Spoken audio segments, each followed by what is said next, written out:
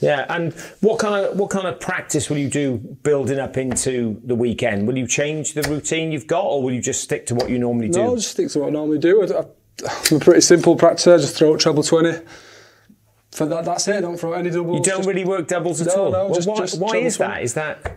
It's something I've always done, and I think if you can hit a target that's tiny, you can hit it anywhere. You should be able to hit a double that's twice the size of it.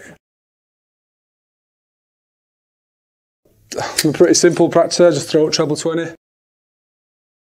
I'm a pretty simple practicer. Just throw treble 20. I'm a pretty simple practicer. Just throw treble 20.